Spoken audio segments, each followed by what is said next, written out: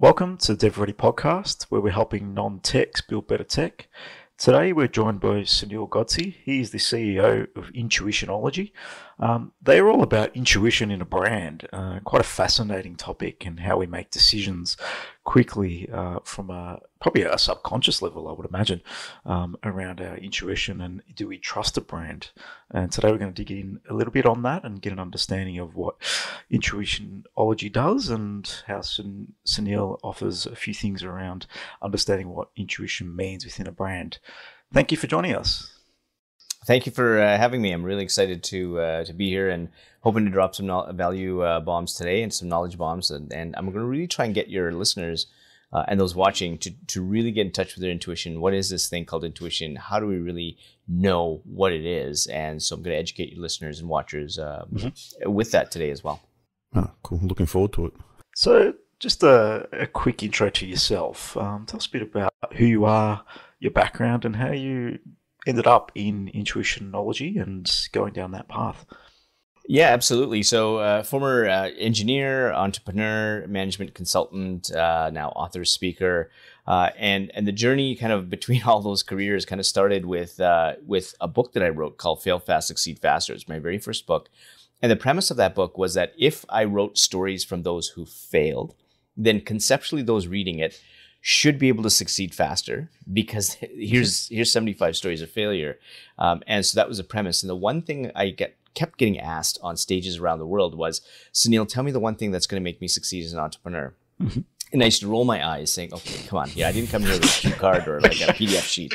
Like I'm holding a 400-page book here, with 286 people I've interviewed, 75 stories of failure. So no, there isn't that one thing until I went back to the audio recordings.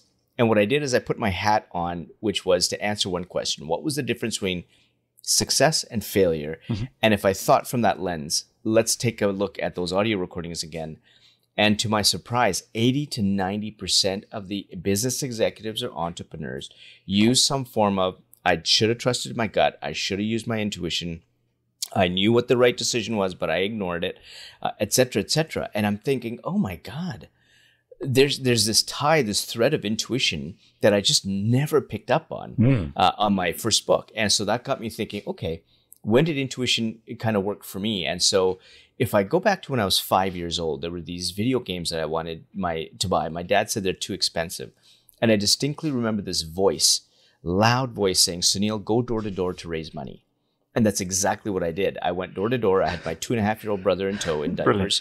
And luckily, nothing happened to him while I'm trying to collect this money. And lots of milk and cookies later, I raised $200, and $100 went to my dad. And the other $100 went to charity because my school was doing that time, and I loved that. So that was my first quote unquote brush with intuition. And what happens though is as we start to age, we got people who, like some of us go through trauma. We've got people who judge us. We've got people who give us advice they don't really care about what we want. And all of a sudden that intuition gets dampened because we start to think from the opinions and beliefs and frankly, the values of other people. And that certainly happened to me as well. And so even though my intuition throughout my years is saying, everything I was doing was entrepreneurial in nature, whether I got involved in a bake sale or some marketing campaign or sales, I always excelled at that stuff. And I had a number of mini businesses along the way, which is just screaming entrepreneurship to me.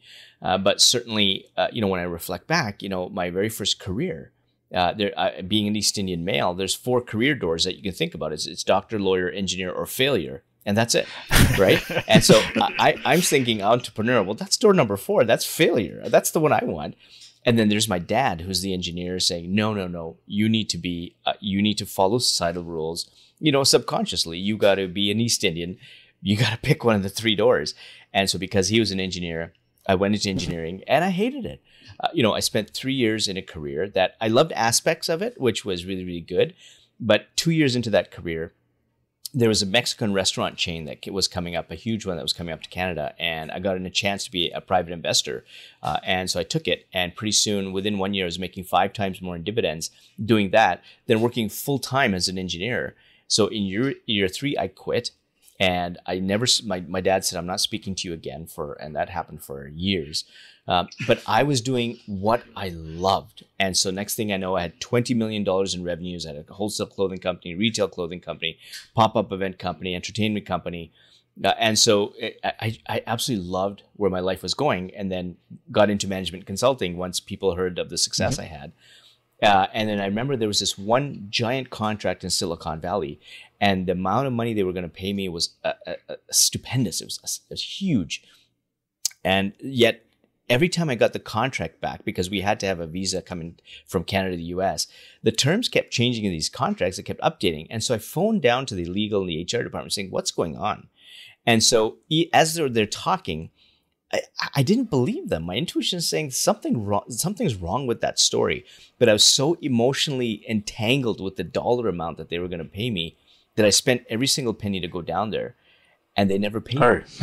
And so I came back up to Canada broke. I had 23 cents in my bank account. My wife, luckily, is from India, so she's phoning me. I'm coming up against the U.S.-Canadian border, driving back to Calgary, Canada, and she's saying, "How are things going, honey?" I said, "Oh, great.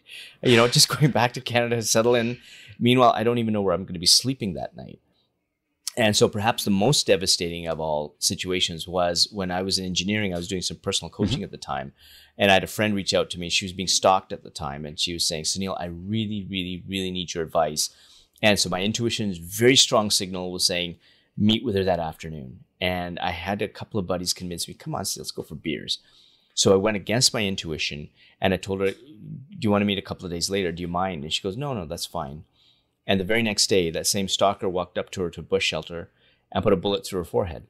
Oh, God. And so now I'm thinking, now I really, really need to figure out this thing called Didn't intuition. expect that story. And so that's quite a shock. Yeah.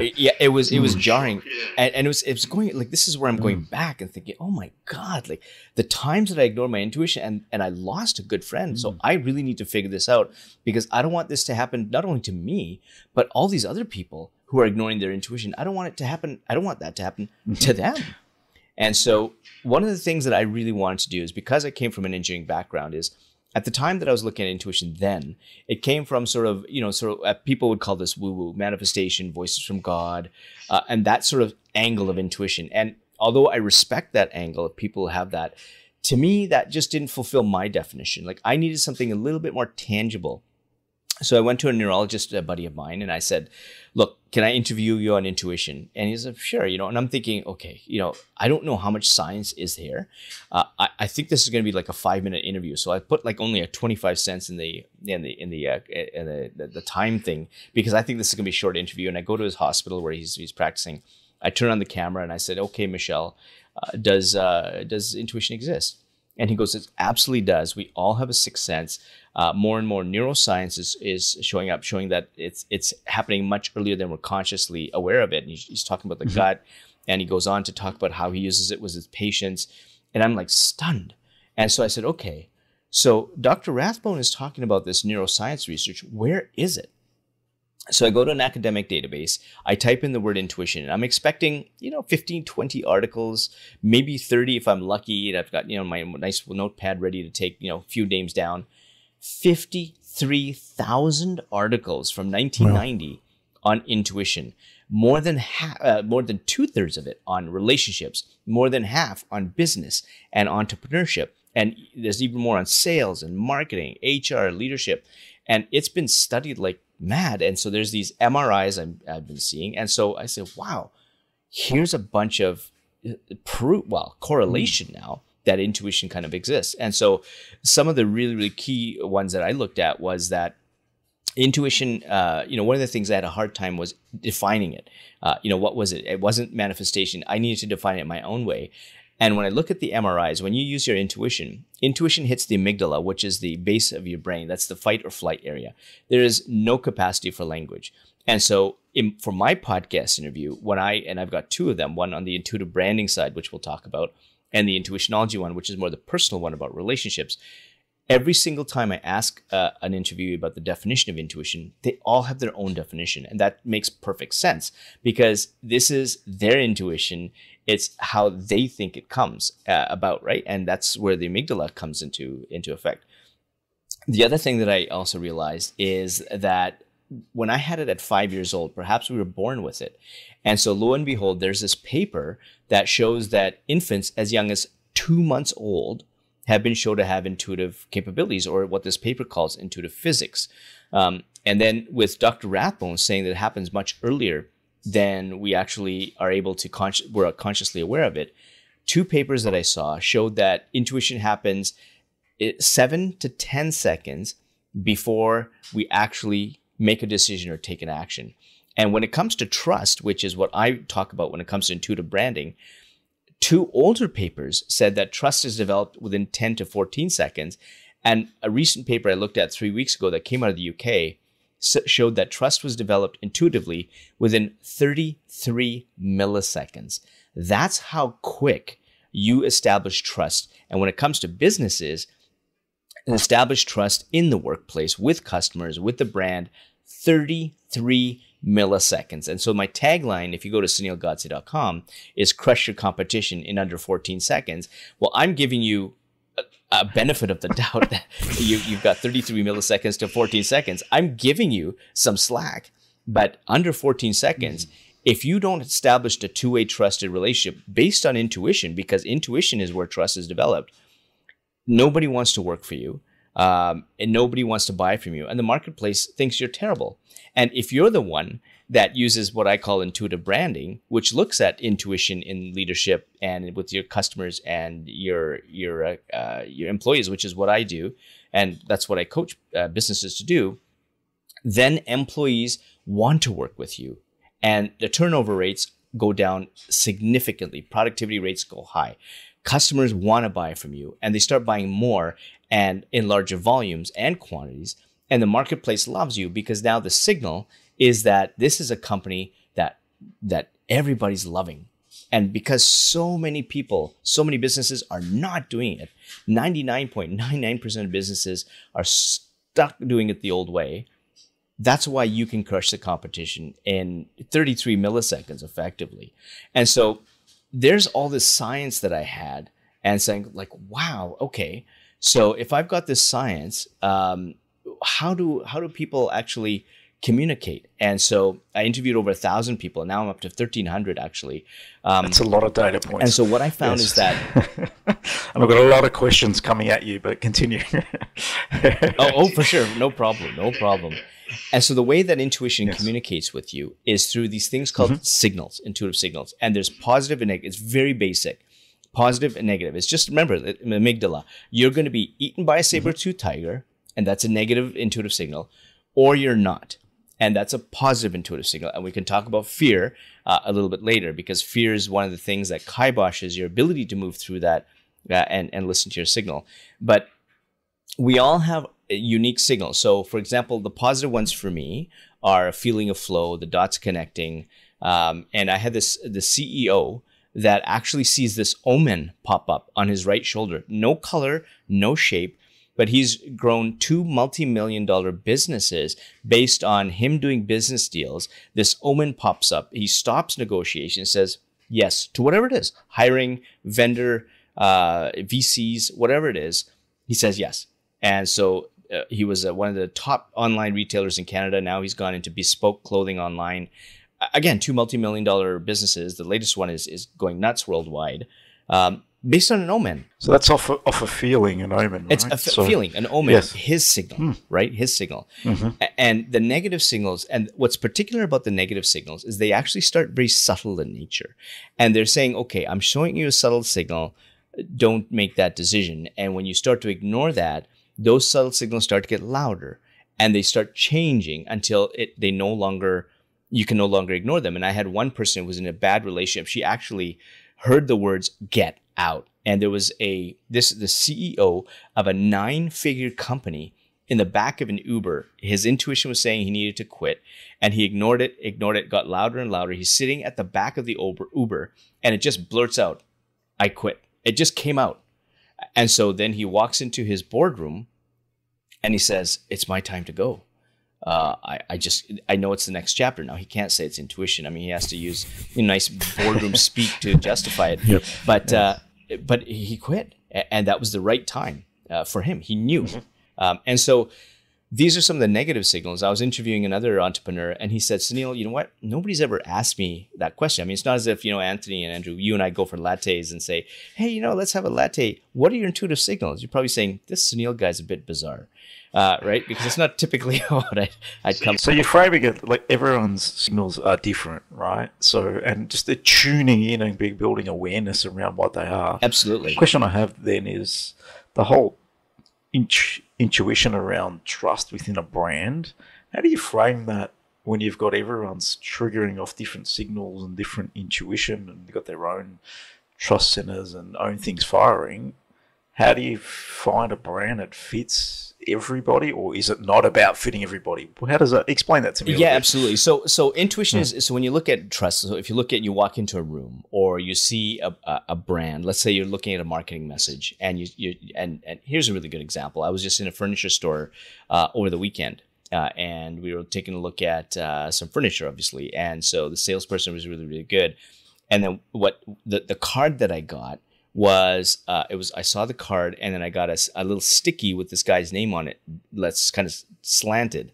Now this was a furniture manufacturer that is pretty well known and the quality is pretty good, but yet here's this employee that it looks like, I don't know if this employee just got hired or did that employee, like, is he new and then what type of advice am I going to get? Am I going to get, screwed here?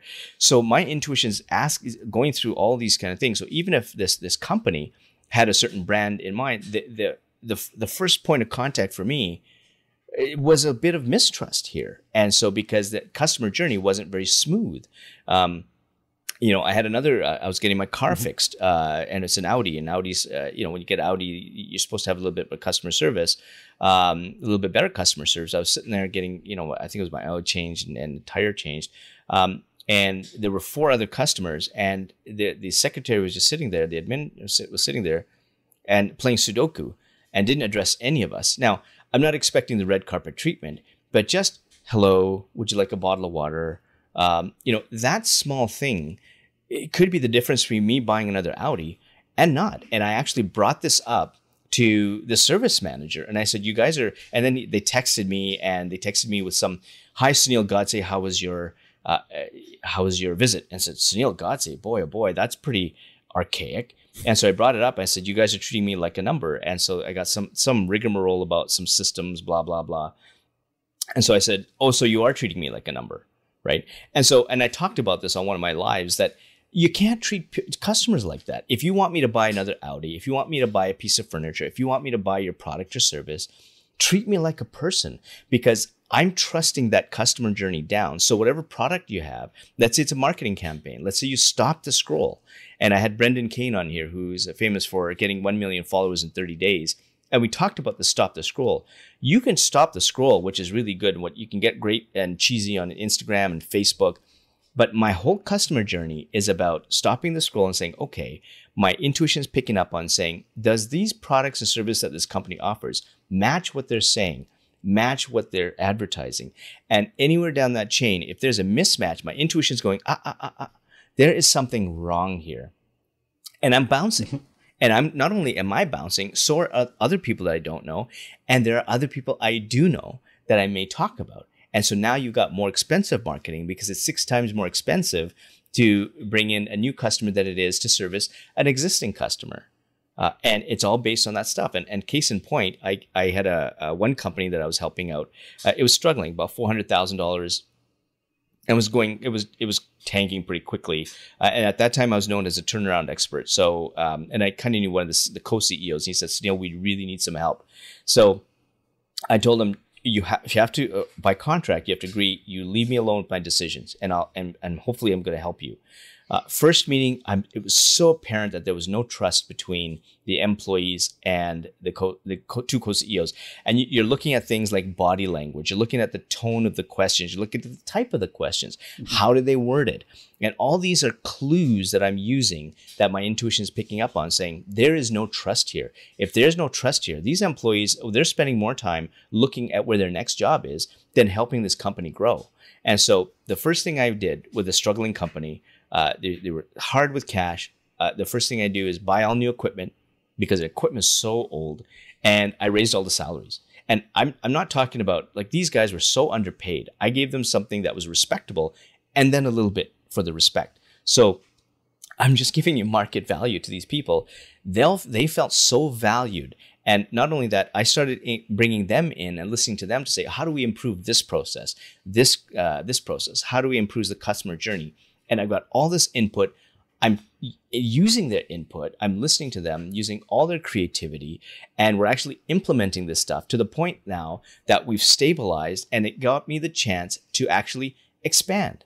And so when I could expand, that's the creative side. All the backfilling, all the processes were all filled by the employees because they trusted me. And so we went from $400,000 and a downward spiral quickly to $3.5 million, and we were probably about to make $10 million the next year before I left.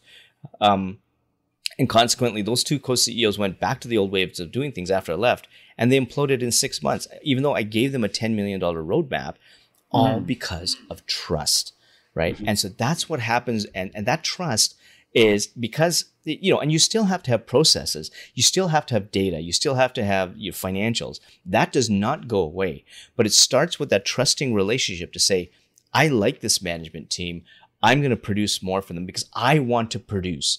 And if you want stats, if you look at the Edelman report, they're saying a 37% boost in productivity if you have a trusted environment, 31% goes to the bottom line.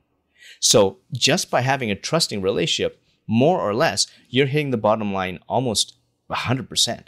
Yeah, that's a big number. And if you look at customers, look at all our buying behavior. And I gave you just a couple of mine. When did you walk away from a product or service or a company? Maybe it was something they said on Twitter or something, statement they put out. Nike does this really a lot. So yes, you're going to lose some people with some of the statements, but you're also going to gain some others that have that value in them. And so, and some people falsely, some of the management will falsely say, no, we can't get involved in the BLM movement or like Black Lives Matter or, put a stand. And I'm not advocating for one or the other. This is not a political statement whatsoever. But at the same time, if you do put something that is supported culturally, you're going to attract people that have values. And now we're going to look at core values, because the core values need to be feeling based. How does it matter to me what this company does? And if it matters, I'm going to want to work for you. And so if you look at the millennial generation, one thing you can look at is people say they're lazy.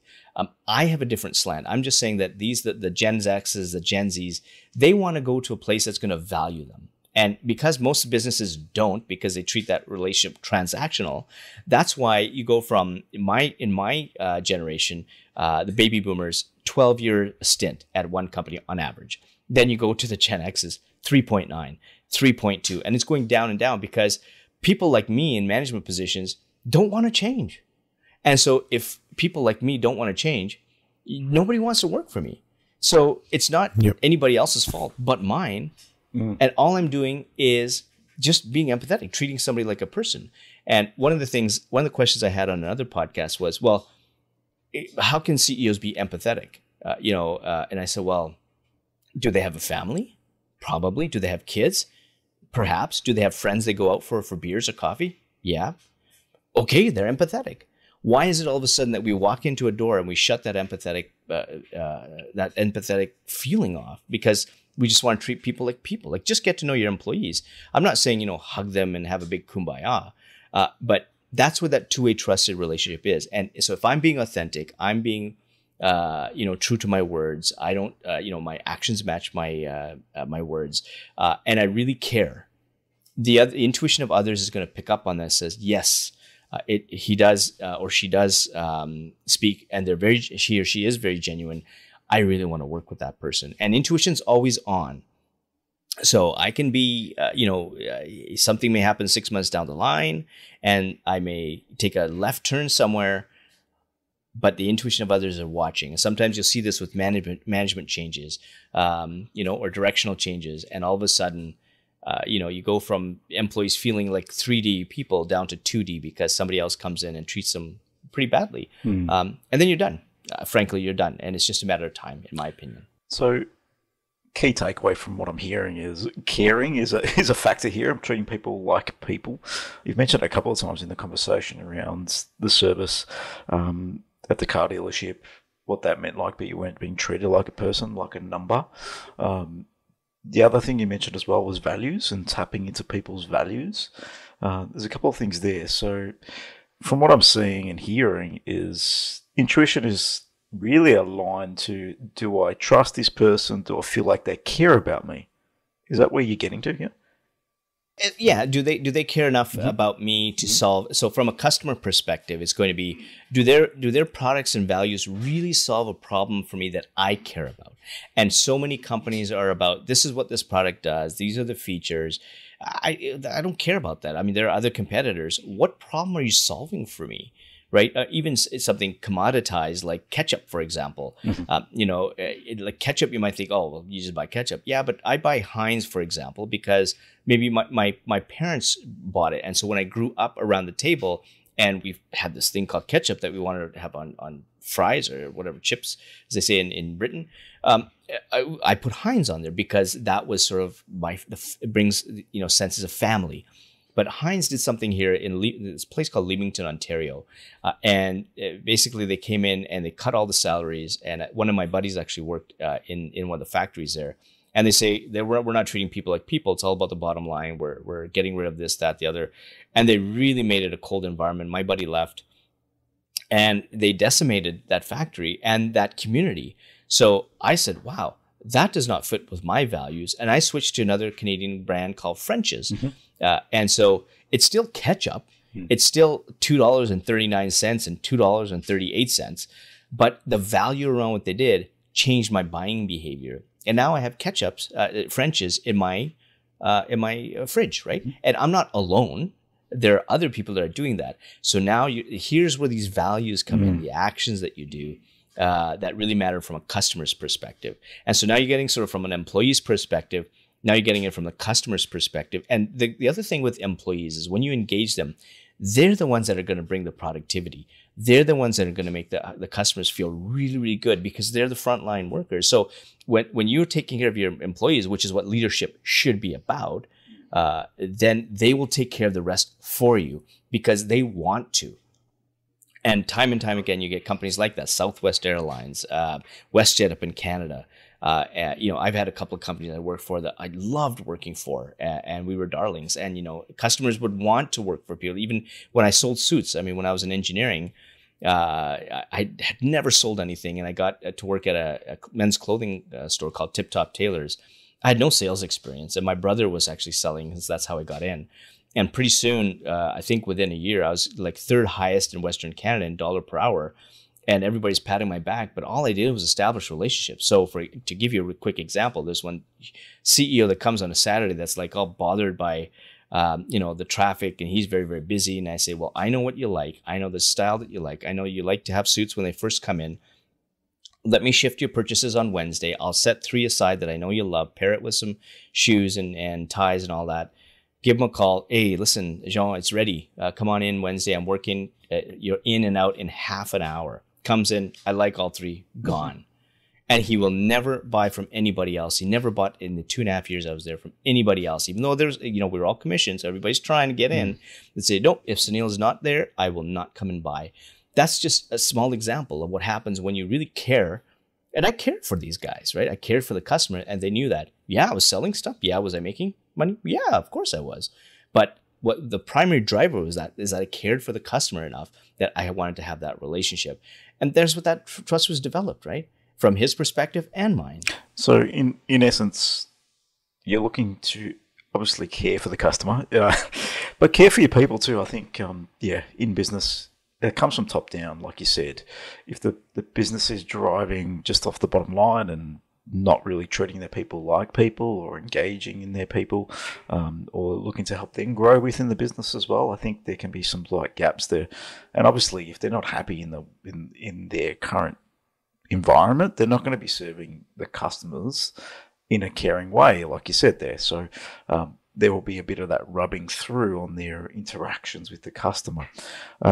So if I'm listening in and running a business, what are three things I should be looking at within my business and realm of things that I'm doing right now, to see if if my employees are caring enough, or if I've got the right messages around values. What are some of the things I could action from this conversation?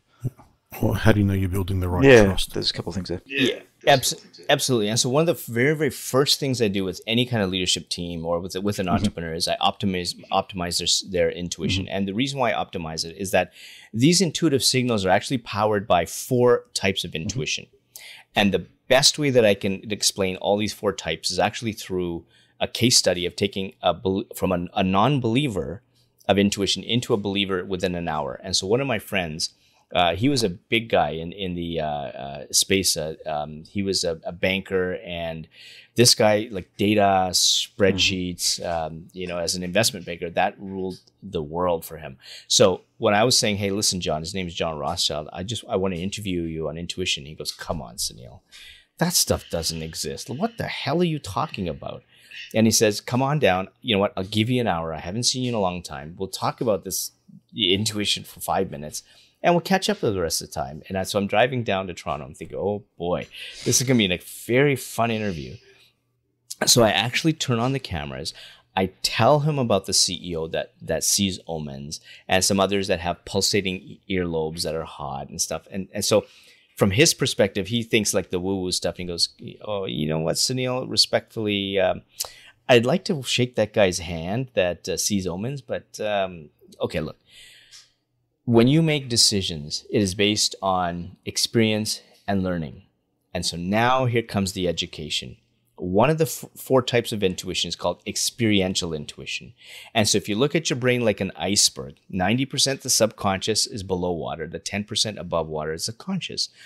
Every single day since you were born, all your learning, both formal and informal, all your experiences, good and bad, all get put into the subconscious area of your brain, like a library. So when you're about to make a decision, you have billions and billions and billions of data points saying, Sunil, you made that decision sometime in the past, and that worked really well. I'm going to send you a positive signal.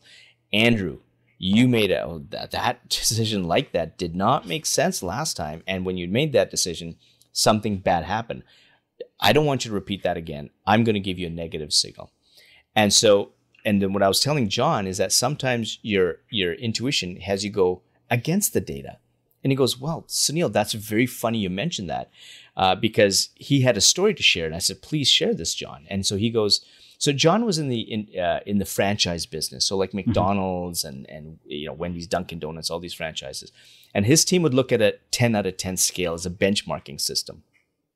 And a 9 out of 10 meant that you put a franchise in. And they looked at demographics and development in the area, traffic patterns. And so that's how they analyzed it. And there was this really crappy area of Toronto where his team looked at it and they assessed it at a 5.5 out of 10. And now we're going to get into the second of the 2 called situational intuition. This is where you walk in. We've all been there. We walked into a room. We go, something's not right. And so in John's case, he walks into this area of Toronto and he's got this folder that says 5.5 out of 10. And he just says to his business partner, I think we should be putting a location here, despite what the team says. He goes against what his team says. He puts a location there. That ends up being the most profitable of franchises, called the beer market, under all of the portfolio he had. And so now John's kind of getting it. And he's even saying that maybe perhaps that was intuition. I'm not sure. Yeah, I was going to ask that question before you got there, because our past experiences are not always the best place to make decisions from. And they're ours, right? Someone else next to us might have completely different experiences and make completely different decisions. So doesn't mean someone's right or wrong. It's just the experience you went through. So making decisions just from there can actually limit you, in my experience. Absolutely. And this is why this is really, really important to kind of get your sense of what your signals are, your positive, negative signals. And in John's case, when there was a time where he wanted to leave investment banking. And so this is where the third of the 4, called relational intuition. This is where the people around you are so important. And so everybody who is concerned about money, fame, ego, private jets, limousines, high-end restaurants, All of them said, because John wanted to actually start a business, they said, "You're nuts. You're stupid. What are you doing?" The only person that mattered, and this is where relational intuition comes in, because your relational intuition picks up on people who really care about what you want. They're not yes people. These are people who will give you the constructive criticism, but their goal is to make you successful in your path to success. So in John's case, only one person remained. That was his wife. And his wife simply asked him, "Why do you want to do this, John?" And John now is fully talking about this, saying, "Sunil, look," and I'm paraphrasing. This is an hour before John saying this, the intuition stuff does not exist. Like, what the hell are you talking about, buddy? And now he's saying to his wife, sometimes you could have all the data, but you have to trust your intuition. And his wife goes, "So what's the decision?" He goes, "This just feels right." That's the intuitive signal. And then the fourth one is creative intuition. Creative intuition helps you make the ultimate decision. And so in John's case, and if you're like, let's say you're eating a sandwich or you're turning left at the lights, I mean, that's not very creative. Your creative intuition it was pretty low. And you would think in John's case that this guy had so much experience running businesses as an investment banker that he would pick a company with great revenues, strong balance sheet, healthy cash flows. Nope. His intuition says, "John, you're going to run this tiny, almost bankrupt restaurant. That's what you're going to do." And so he listens to his intuition and he says, "Yep, that's what I'm going to do." $3 to $4 million a year gone. He quits that job, walks into that tiny, bankrupt little restaurant. That restaurant ended up being a company, a franchise location called Eastside Mario's. That was location number 1. And over the next 20 years, he grew that to over $2 billion a year before he retired, all because it felt right. That is the power of intuition when it comes to business. That's when it comes to relationships with the trust. And it had to be the right franchisees. It had to be the right management people. It had to have a menu that the customers would love. So that's the two-way trusted relationship that it would have in a brand, that people kept coming back to Eastside Mario's and back to the beer market and back to things like Casey's and the Devil's, another one called the Devil's Kitchen or something like that. But these were the brands that he had established. And so there's the trust in the customers. There's the trust in the employees. There's the trust from the management because he depended on them. There's your trifecta. And guess what? The marketplace loved what they wanted. And how do you crush the competition? Well, you grow something to $2 billion in 20 years. That's how you do it, right? That's stats for you. Yeah. Now, you mentioned one thing probably about 10, 15 minutes ago about optimizing intuition. What does that mean? And how can one tune in to their own intuition? It's probably something I would ask, because you're asking pertinent questions around how they've made decisions in the past, and you're trying to open up possibilities and thinking, I'm imagining here. Is there a certain process that you take people through here? Absolutely. So what I do with each of the executives is I'll take each one of those 4 buckets, the 4 types, and so they're always going to be strongest in one, and that's great. Yes. That just means that they're weakest in the other 3. So what I would do is take them back to the decision. Let's say they're weak, they're very strong in experiential intuition, and they lean heavily on the experience and learning. And that's great. We need to do that. But then that means they're weaker in the situational intuition, the relational one, and then the creative one. So I'll take them back to the times where they dealt with people, and I'll take a look at, okay, what worked and what didn't work when it came to trusting people, and what did you feel like in the moment? And so they're going to get an inventory of intuitive signals for each one of those 4 buckets. And what we do is we keep working on them until they get a robust set of positive and negative signals for each one of those 4 types. And we also want to figure out, Sinix has this thing, why. You kind of want to find out what your why is. But there's actually not just one why, there's 4 whys.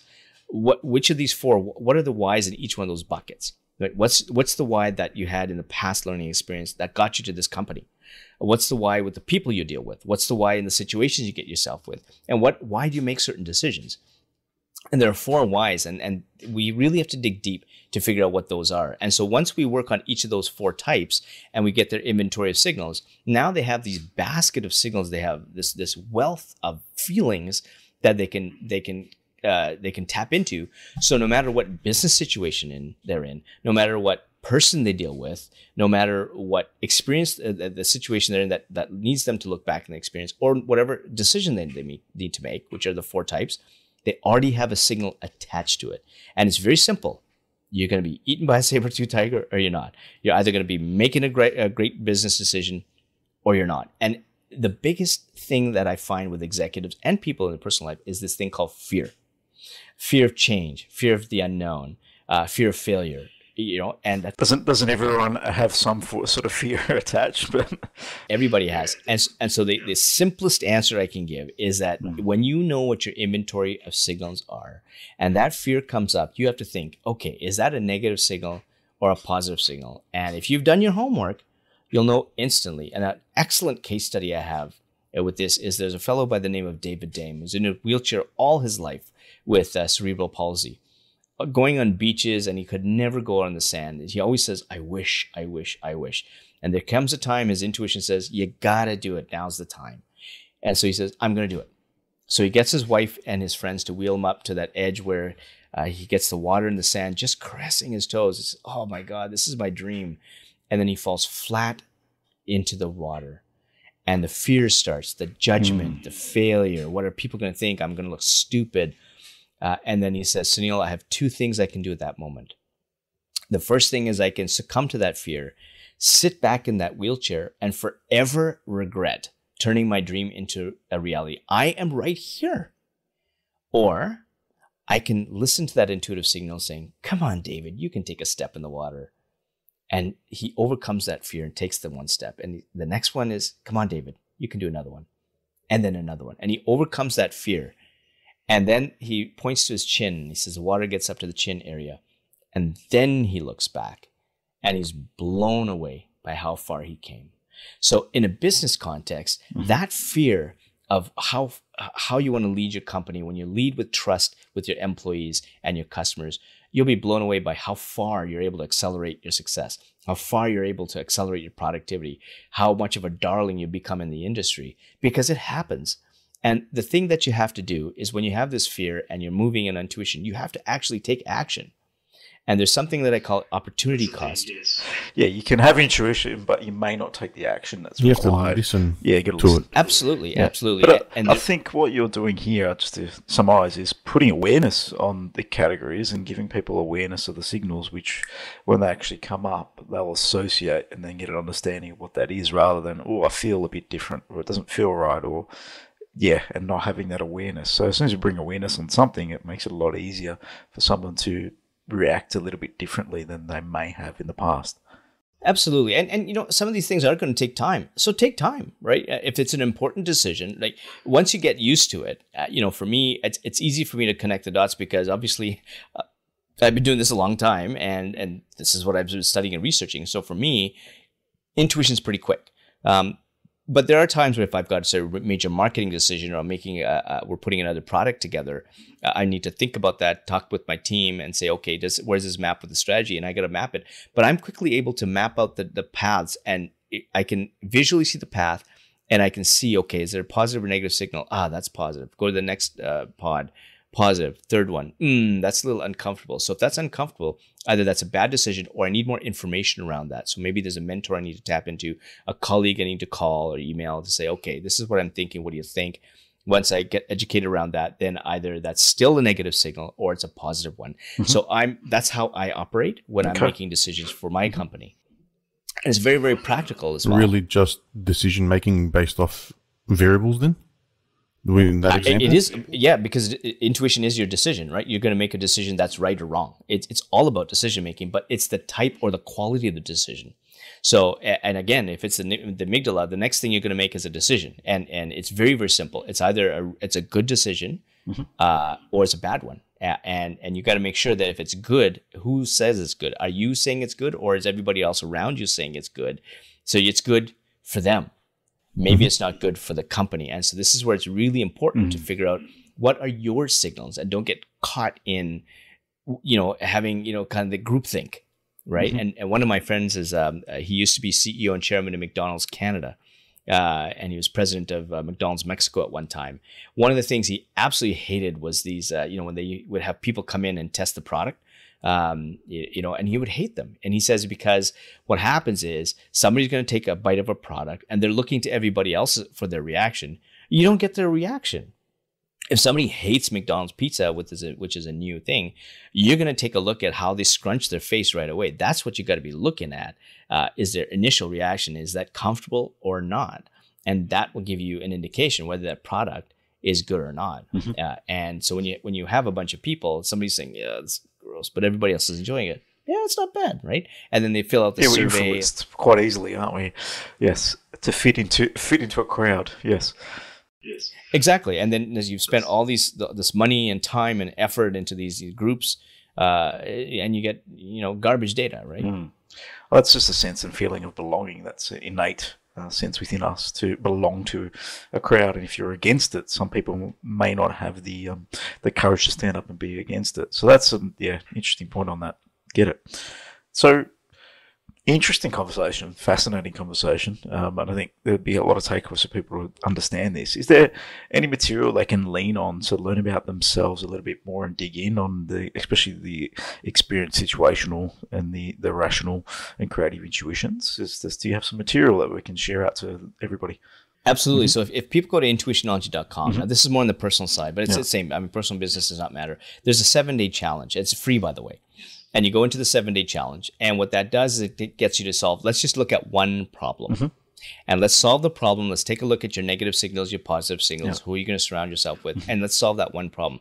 Then you get a taste of what your intuition is and how it operates in just one problem. And I have 2 people that go through this case study with you. One fellow by the name of John Harris actually sold his house using this 7-day challenge. And so on day 1, he gets this real estate agent comes and throws a card in his face. And he's like a pushover. He would have normally said, yeah, okay, I'll do it. 20,000 under asking. Sure. Let's do it. But again, his intuition was saying this, I don't trust this person. Let's wait. He surrounds himself with the right people. And then on day 7, he gets into a bidding war at 50,000 over asking price. That's a $70,000 jump. And so that's a $10,000 day, 7-day challenge winner. The other person, her name's Ashley Michelle. She actually walked into her boyfriend's apartment after he murdered their best friend in a bathtub. He closes the door behind her. You've got some very interesting stories. Just throw me in these conversations. Yeah, no problem. Okay. But so he locks the door, puts a knife to her back and says, I'm already going away for 1 murder. Might as well make it 2. So she gets choked. Her intuition calms him down, and her intuition is looking for the moment of escape. But before that happens, he chokes her. He assaults her a number of times. He breaks a bunch of blood vessels in her neck. But the intuition picks up, now, got it. And she takes a beeline, unlocks the door, runs the 18 flights of stairs down. And apparently he came running down after her, and he missed her by seconds the second time. And there was a video camera showing that she leaves, and seconds later, he's looking for her out the elevator.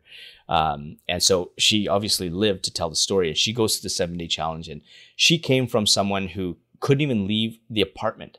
Like, she had 7 locks herself. And so she opens the door, she's looking. And so she takes the 7-day challenge gets back into her intuitive signals. And so now she's able to go to the gym, and now she's gone jogging.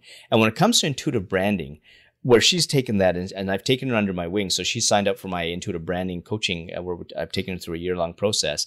And we've gone from walking into a dead body in a tub to now she's just released her website and a book on healing. And she sold thousands of books already on ashleymichelle.com, and she's writing blog after blog, video after video, and people are now coming to her for trauma and healing.